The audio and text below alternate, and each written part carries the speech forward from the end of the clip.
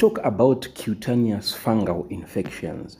Right, so these are a group of superficial fungal infections affecting the skin and its appendages, thus the hair and the nails.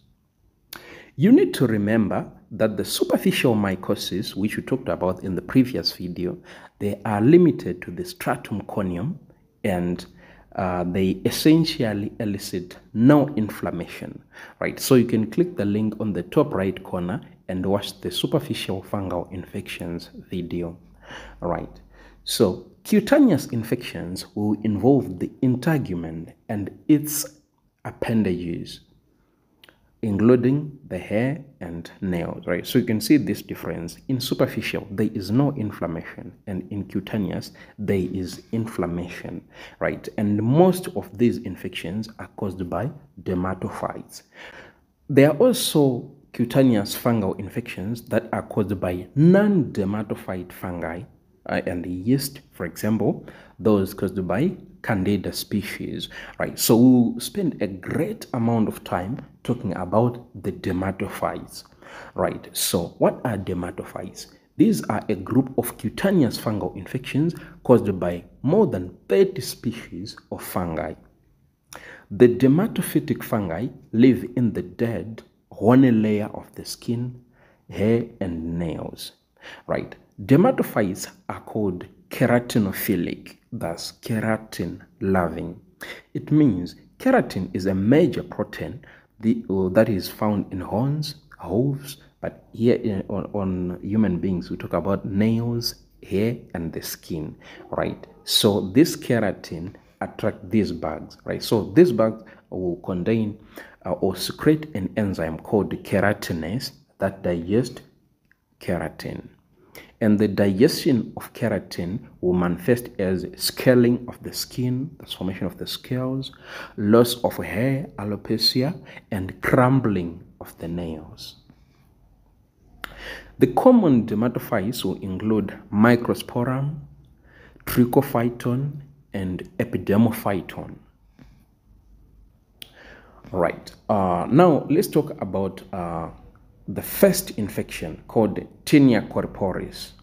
Corporis is body, right? So it's body tinea, right? So following invasion of the horny layer of the skin, the fungal will spread and form a ring shape with a red raised border, right? So this expanding raised border represent areas of active inflammation with a healing center, right? So sometimes, and this is very wrong, it's called a ringworm, right? But it's wrong because it's not caused by a worm, it's caused by a fungus. But a ringworm is what they call it, right? So tinea corporis, you find it on the body, and it causes this ringworm appearance caused by tinea corporis. Number 2 is called tinea cruris or jock itch, right? So patients will develop itch red patches that extend from the groin to the inner thigh and the scrotum. The next one is tinea pedis or athlete's foot, right? So this infection commonly begins between the toes and causes cracking and peeling of the skin. And this infection requires a warmth and moisture, so it commonly occur in what? Those who are always wearing shoes, like footballers, for example, right? Okay, so yeah, it looks like this, athlete's foot.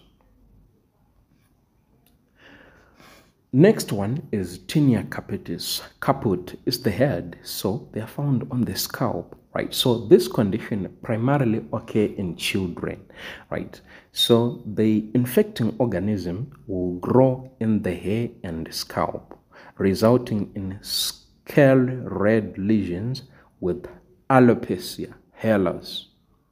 The infection will appear as an expanding ring, right? So there is one specific bug called Trichophyton tonsurans, right? So it's responsible for more than 90% of the cases of tinea capitis in the United States. Trichophyton tonsurans.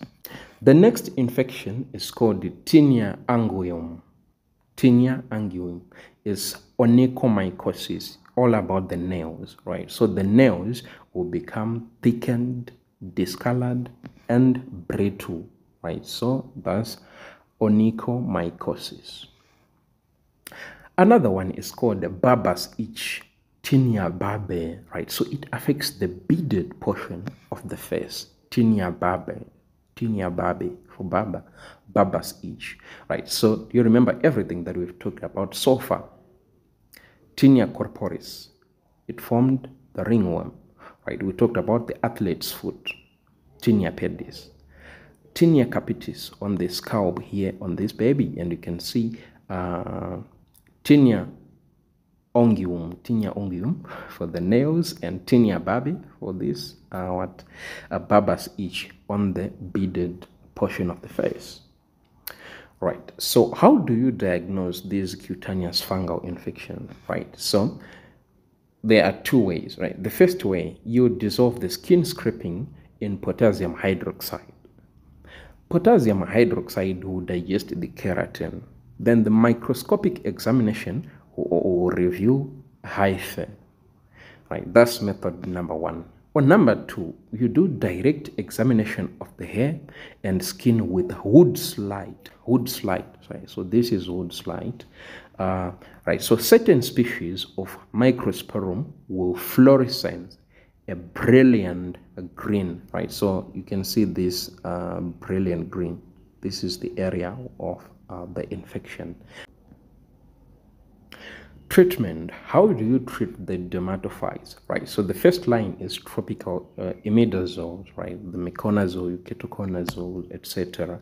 Right. So the skin should be kept dry and exposed to the drying effects of the air, right? So if you have if you are treating this condition, make sure the portion that is infected is exposed, right? I'm not going to read the next sentence, I'm sorry. Okay, all right, so more involved dermatophytes infections of the skin and nails can be treated with oral agents such as terbinafine and the azoles, primarily fluconazole or itraconazole. Right, so that's about the dermatophytes on cutaneous infections. I said Candida species will also cause subcutaneous infection. Right now we are talking about the Candida albicans, right? So it can cause oral thrush, diaper rash, Candida vaginitis, right? Sometimes it can also cause opportunistic systemic infections, Candida, as we are going to see. I said we have a separate video on Candida, so you have to check the mycology playlist and watch that video, right? So here I just wanted to show you the appearance of the oral thrush, and you can see diaper rash.